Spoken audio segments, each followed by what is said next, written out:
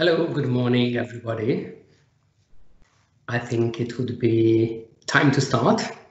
Thank you for sharing your time with us this morning, and welcome to the Sunway University ESAP Symposium. This morning, I will be talking about ideas versus ideology. And the reason why I'm doing that is because the theme of the conference is sustainable learning. And one way to achieve sustainable learning, I believe, if we teach our students how to be independent and autonomous learners. For this, we need to move beyond the traditional functional literacy, which requires the learners to decode letters and understand messages. And we need to look into critical literacy. We need to teach our learners how to read a text and try to understand how the text is manipulating the reader or trying to promote a particular view of the world. So this is why we need to look into and differentiate between ideas and ideologies. Okay? In the opening plenary, Dr. George was talking about Einstein, right? So I will also show you now a letter about Einstein. That was this letter that made its round around the internet a few years ago, which was sent to Einstein by the University of Bern. Okay, have a look at this letter and tell me if you think you see something suspicious about it. Okay, you can raise your hand and then you will then be unmuted so that you can share your views with us. Okay, I give you 2 minutes to do that. You can also share your thoughts into the chat box.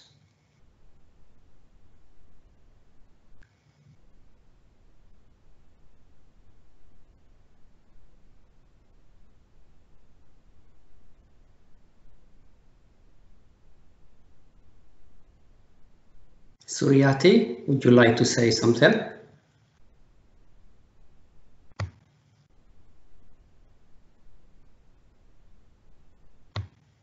No, sorry.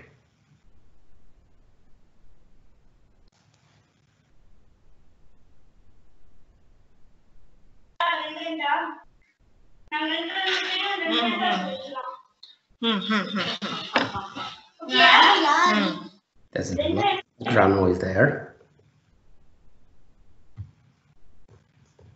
So, anybody? Then how about I try to walk you through this letter, okay? The first thing that I noticed when I saw this image is the language of the letter.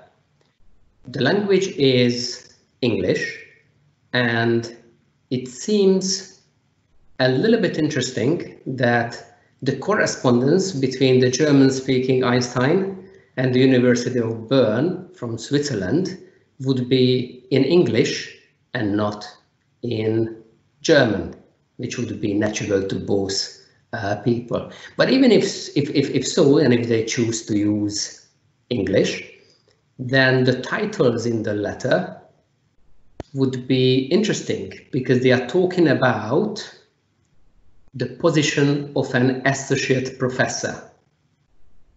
Okay, now, interestingly, the associate professor title is common in the English-speaking world, but not in the German-speaking world. So that title would be probably Privatdozent if they talk about that.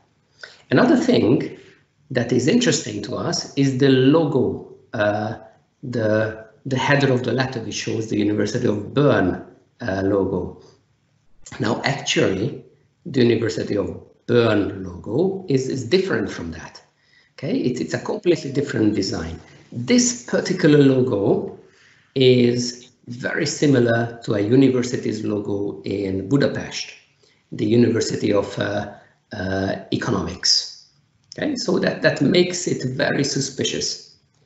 And the last thing that I noticed about this letter is the stamp of the University of Bern, which is very similar to the coat of arms of Hungary.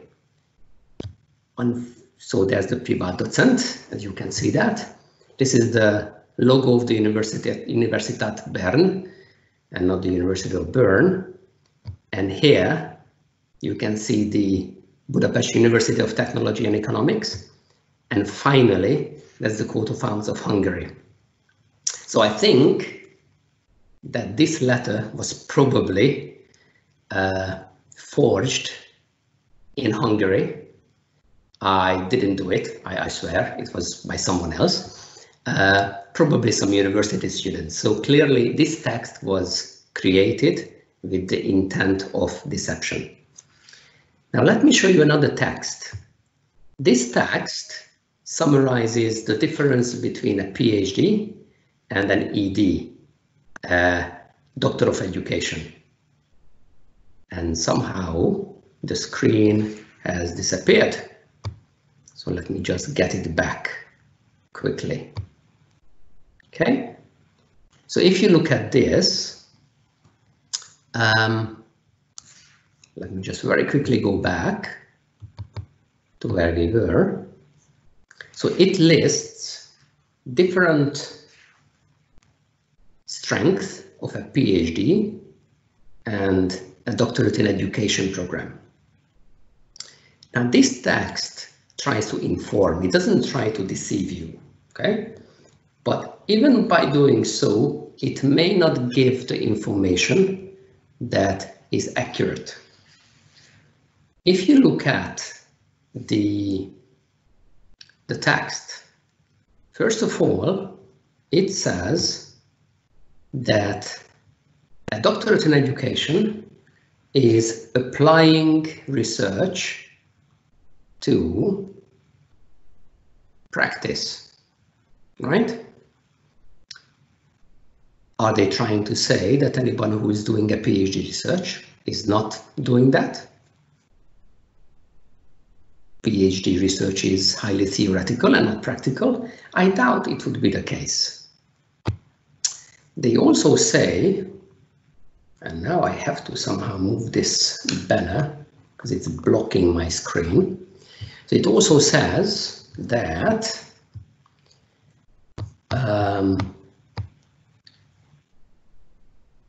PhD promotes an advanced theory on a topic, as if a doctorate in education would not do that. It also says that it is ideal for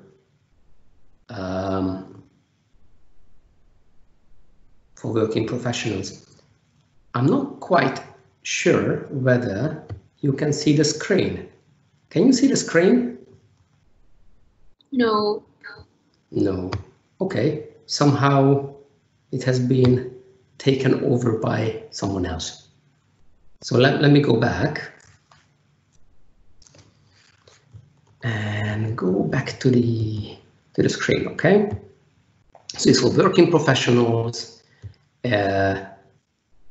people who do a PhD will become experts, and people who do a doctorate in education become leaders. But if you do a doctorate in education, it does not guarantee that you become an educational leader, okay? So this text, again, does not present completely true information, okay? And this is why we need to look into critical reading skills and understanding how a text is trying to manipulate us. Even worse are texts that try to convey some ideology, or they are based on some ideology, okay? Because then they are promoting a particular view. But before we get into that, before we look at what ideology is, let me ask you what you think about ideology, okay? So let me open up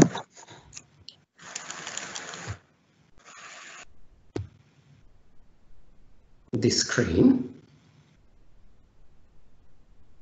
okay, where you can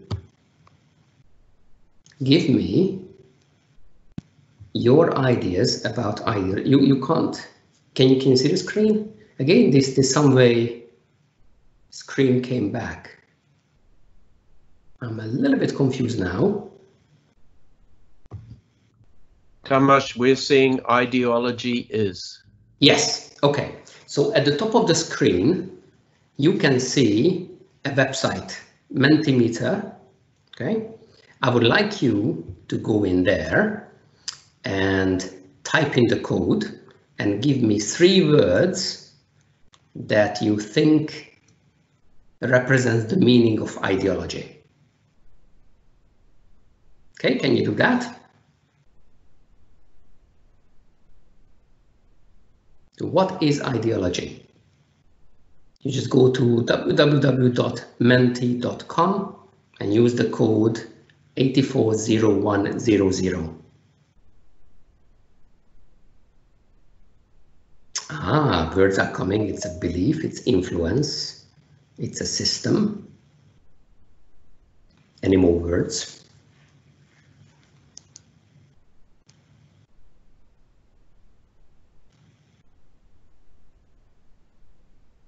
Ah, it's a system, people's opinion, an idea.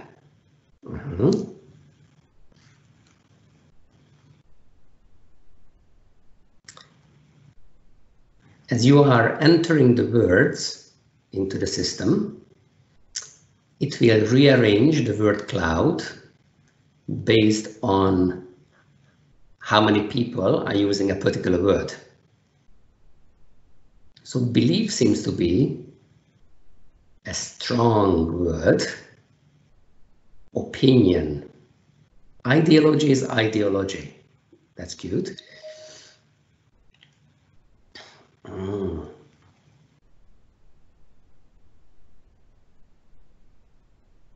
Ideology is an idea, system, personal belief, politics. Oh, that's an interesting word, politics being there. A thought.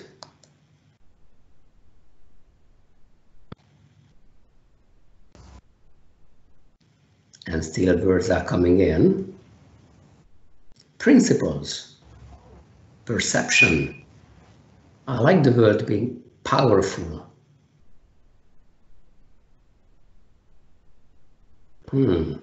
Personal belief.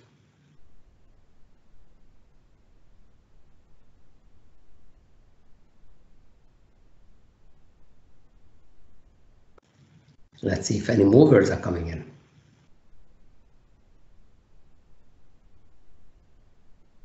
Okay, I think we've got a good idea about what ideology might be, according to you. So it's a belief, you say. It's something to do with politics. It can be powerful, people's opinion, thoughts, ideas. Actually, it's a little bit more than that. Let me stop sharing that and go back to the PowerPoint that we have at hand and look at some definition of ideology from the literature. And I think this is important because it will take us to textbooks.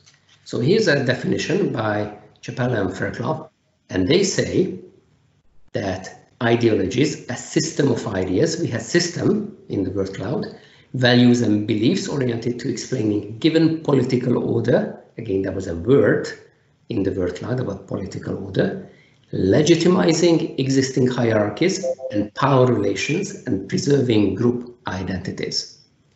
There's another definition by Kurt Christiansen and Wenninger, where they say that ideology is the dominant political, educational, or cultural value system that secures its legitimacy through institutionally circulated discourses. Now, this is a key point for us, institutionally circulated discourses. So ideology represents the powerful, ideology represents the thoughts of a system, and it helps maintaining that system's status quo. This is opposed to an idea. an idea, where an understanding, thought, or picture comes to the mind, a belief and an opinion. And we as educators, we have to help learners to come up with their own ideas rather than parrot or echo an ideology that a powerful party is trying to show them. Okay. Now, what does it have to do with teaching materials? Because the talk should be on teaching materials. The institutionalist circular discourses that Kurt Christiansen and Winning I was talking about are dominant in textbooks, because textbooks are usually controlled by the state. So if you look at it, a textbook is basically not just a collection of language teaching ideas or activities. A textbook is a message in a bottle. A textbook is a carrier of culture. A textbook is a snapshot of a society at a particular time and space. And as such, these materials are carriers of culture and may support a hidden curriculum. So they may support a hidden curriculum which is influenced by the ideology of that particular society. In some cases, they are actually not that hidden. Let me show you an extract from the Chinese National Curriculum Guidelines. This says that English teaching materials should involve moral education. They should be conducive to students' development of a correct view of life and value orientation. Now, you may ask, who is the one who defines what is a correct view of life? What is correct? Who decides what values students should have? Okay, so this is why English teaching materials can be tricky, because they can contain ideological bias. Let me show you an extract from an English language textbook that was printed in the Chinese context.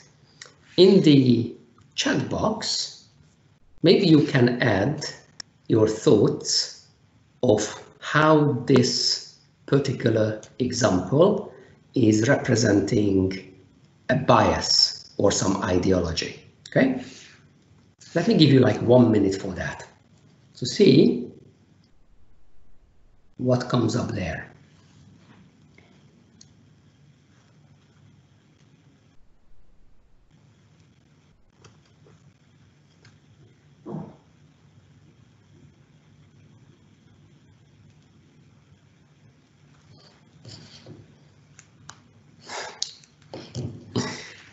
Thank you to Professor Stephen Hall saying that only women can milk cows. That's very constructive.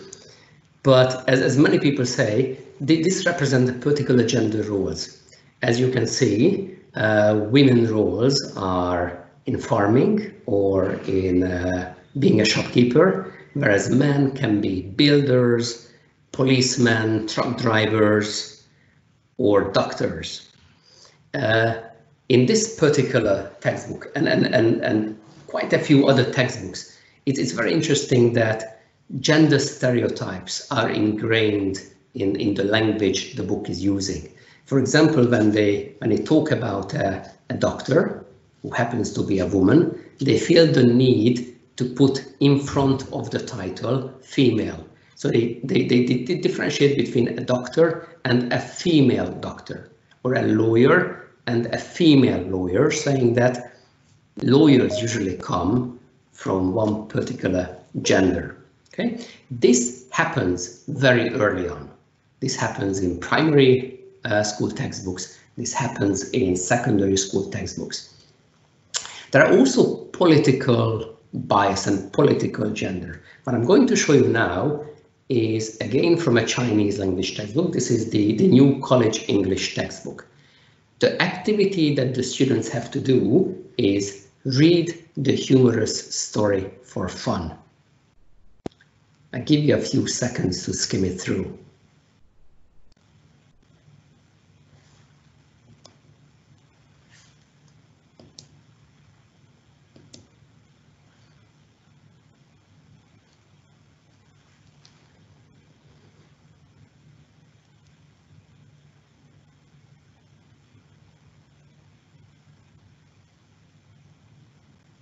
So what do you think? This comes from a published educational material. So it's about Hitler and Goebbels talking about killing 14 million Jews. It's not just politically incorrect and highly insensitive, but in an educationally oriented context. It's also questionable in terms of methodology. There's no task, there's nothing to do. It seems that the textbook editors are having a good laugh at the expense of genocide. It's interesting to note that a few pages later in the book, they talk about the atrocities during the Second World War and the Nanking massacre, and they are saying that Japan has to pay a price for the atrocities they committed against the Chinese population during the Second World War. So in a way, they talk about two equally horrible events, but when that event happens far away, then it just becomes a humorous story. When the event is close to the heart and close to home, then it becomes a horrible thing that happened. Okay?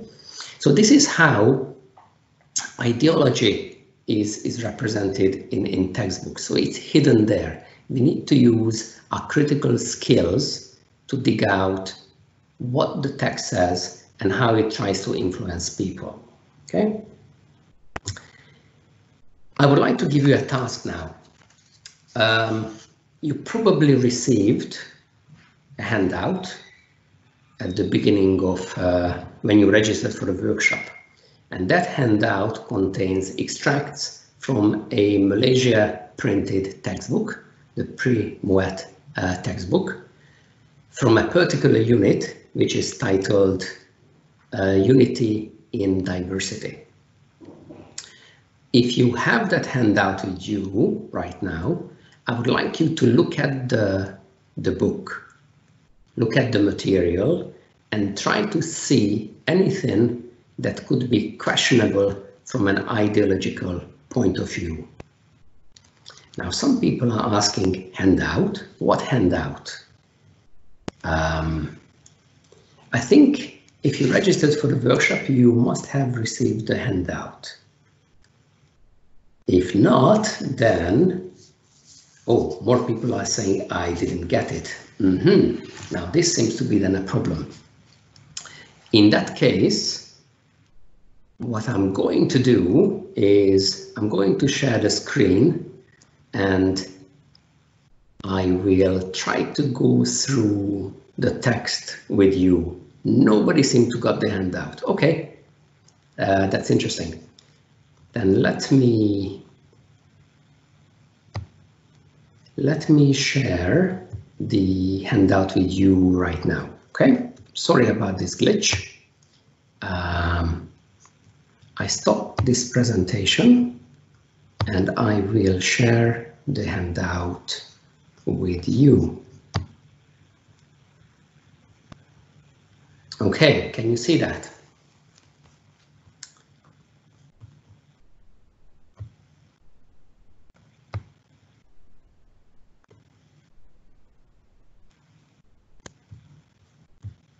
Okay, can you see the handout? I am running in the dark here, but I suppose you can see the handout, right? So in this handout,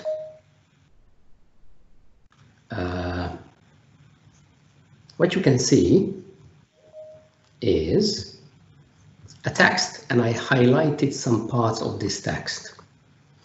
So the title of this unit is Unity in Diversity. And the first section that I highlighted here, two texts side by side or one below the other, it says that Malaysians must build a robust national unity by preserving and protecting its many diverse religious festivals and customs. Okay? Preserving and protecting. This is part and parcel of our shared broader goal of achieving integration and national unity. This is absolutely perfect. Okay, there's nothing wrong with that. Later on, however, in the text, they say that narrower communal objectives should always come second because the interest of the country should be first. And again, many might agree with that. However, if we go down to the second text here, it's a very interesting little text. I highlighted a couple of things, and what I would like you to do now, in about 1 or 2 minutes, to look at it and to think about why I highlighted those bits.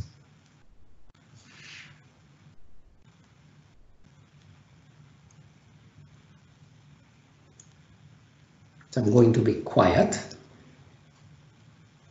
for a few minutes. And I let you think about the text. If you have some ideas, you can immediately share them in the chat box.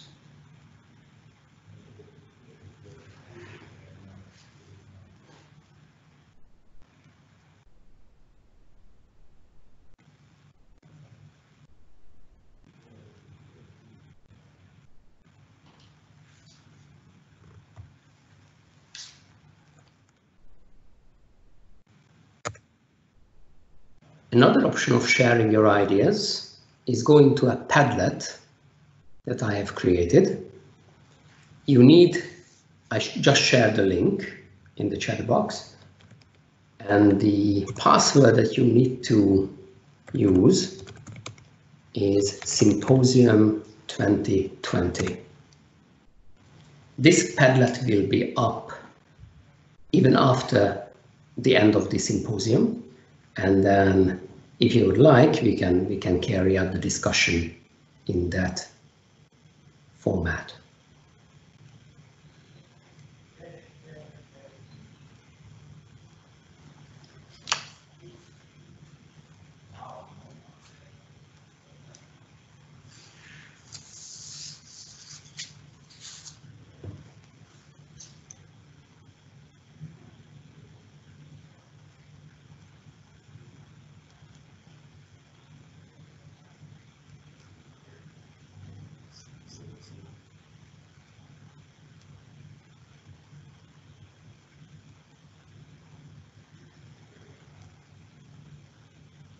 Are there any ideas? What can be wrong with this particular section that I highlighted?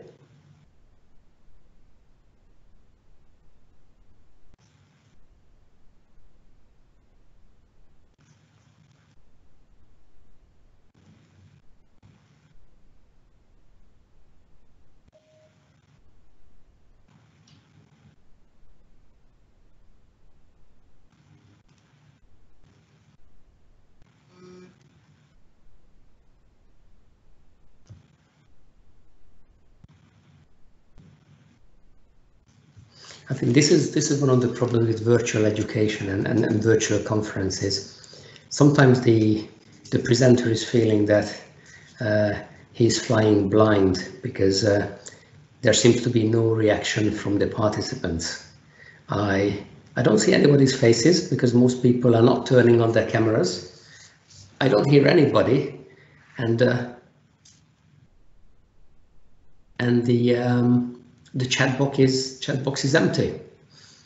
So sometimes it's a bit disheartening that you don't get any response, but I know US teachers all know that because things are coming up. Okay, so the question again, so look at this text and see what's happening there. Okay.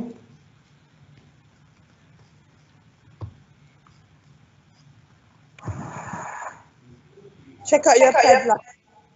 Yes, yes, I have seen that. So that's what I'm going to share now. So text 2 is quite balanced, showcases diverse community in the area. Some of the dominant specific words are from one particular culture. 3 major races. Racial profiling. Okay, interesting that Muhiba equates to only the 3 races, but no mention about indigenous groups of Sabah and Sarawak. Very true.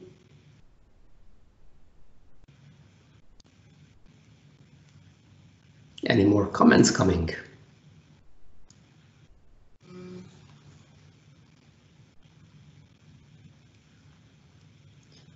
Yeah, some other people are also mentioning the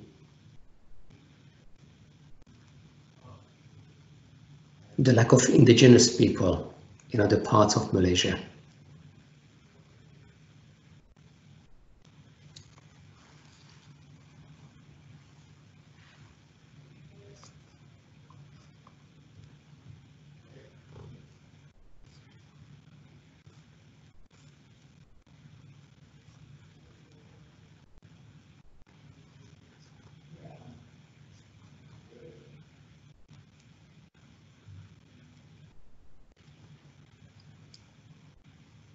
Some more comments are coming in.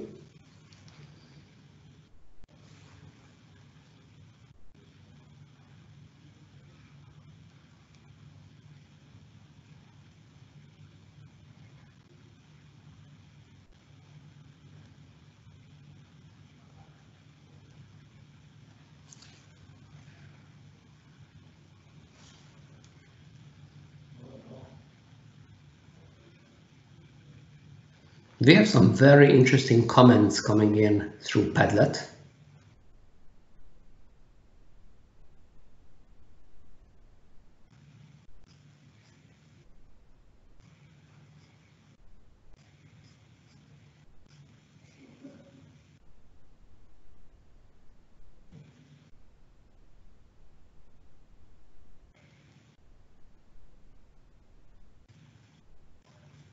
A couple of people are agreeing, but we don't really know what they are agreeing to, as their comment is not attached to any of the other comments, but that's all right.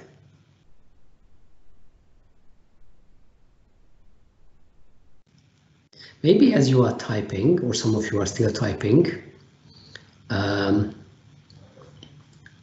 maybe we can talk through the problems in this particular text. What I noticed is that the only non-English words were Bahasa Malaysia, Malam Muhibab and Baju Kurung. But there's also halal, but halal is an Arabic word, of course, used in the Malaysian context a lot. So to me, the text reads as if it would try to introduce the non-Malay, non-Muslim community to the Malay culture, to the Muslim culture. This is what the first green underlining in the text shows. They're saying that the program started at 8 p.m. out of respect for the prayer times of the Muslim community. In other words, what they are trying to do is they are trying to teach a non-Muslim audience about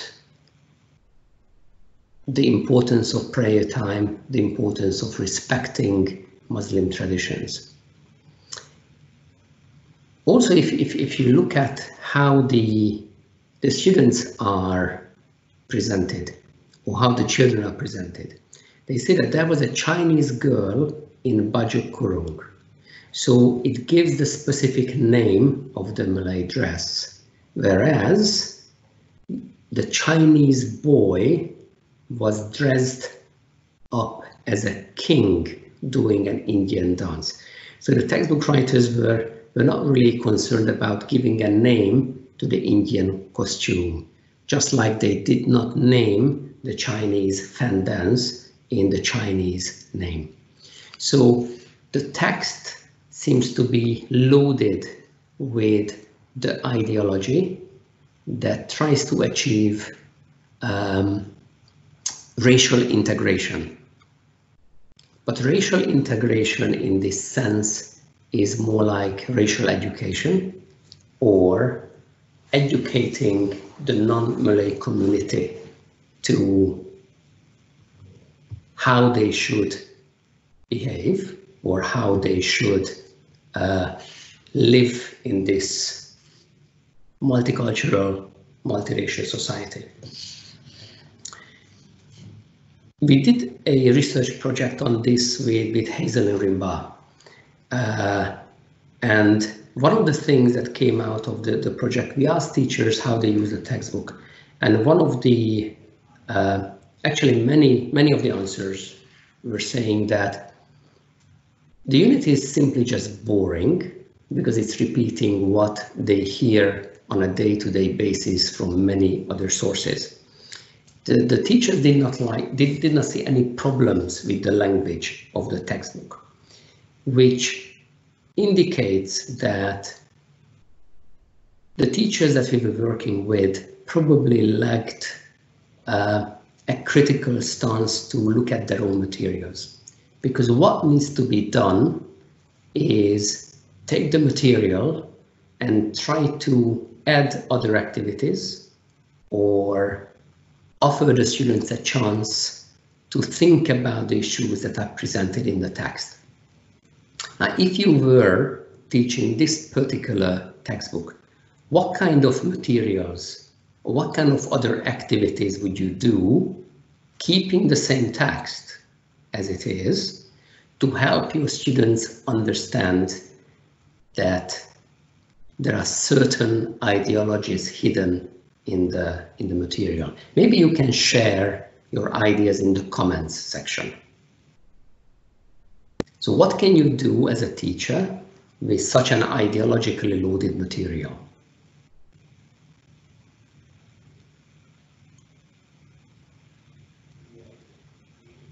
Let's just wait for some answers there.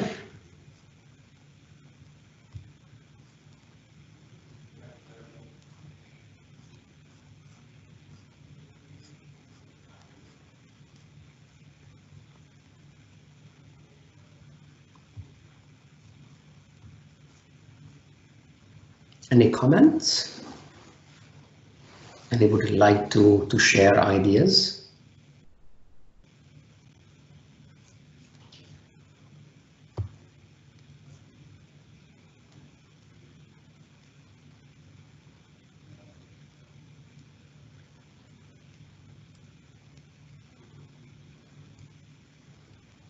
Ooh, somebody's saying that redrawing the government-mandated racial outline might get you in trouble.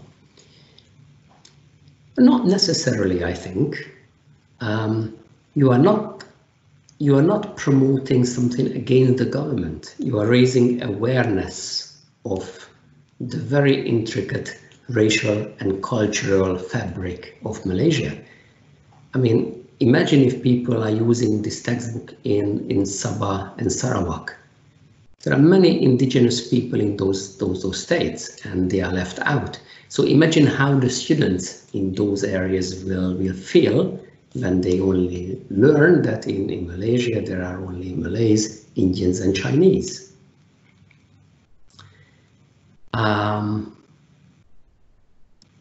Ask students to investigate the names for the general terms. That's a brilliant idea. Because what you could do is you can get your students to do some research. You can get your students to list, for example, all the different cultures and people who live in their area, so localizing the textbook material, but not changing it. Add what other cultures, what other peoples live in their neighborhood. Okay. What other ideas?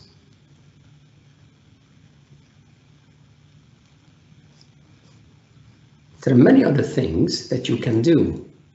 You can, if you are teaching in a primary school, well, this particular material is not for primary school, I know, but you can ask the students to draw. You can ask the students to illustrate the text with the different ethnic costumes and name them.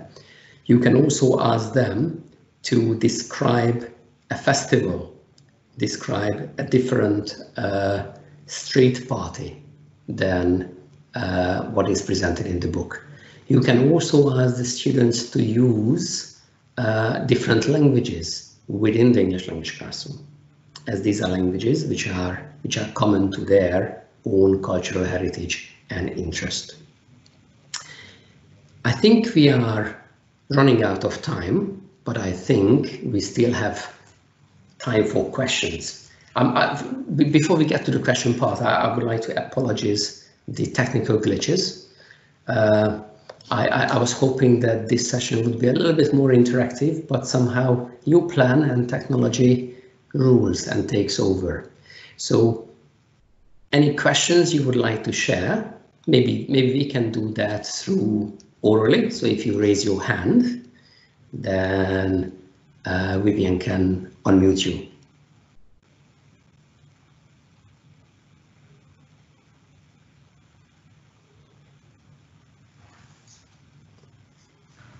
Hi, Dr. Tamas. Perhaps we can just take in 1 to 2 more questions.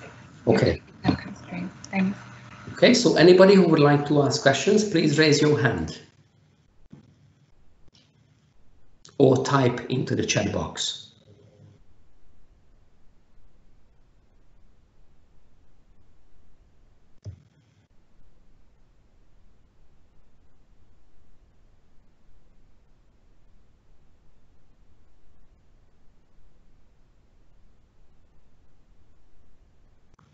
Well, if there are no questions, then I think what we can do is just rush to the very end of the slides, and I can share my email address with you.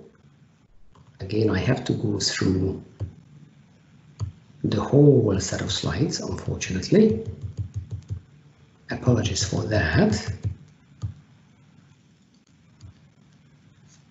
There you can see my email address, and if you have any questions, then I'm very happy to answer those questions. I cannot give you a lifetime guarantee, as also George did, but I will answer questions for a while. Okay, so thank you for coming to this session and participating, and I think it would be now time for you to go for the closing plenary of Prof. Stephen Hall. Okay, thank you for being here and enjoy the closing plenary. Okay, bye-bye.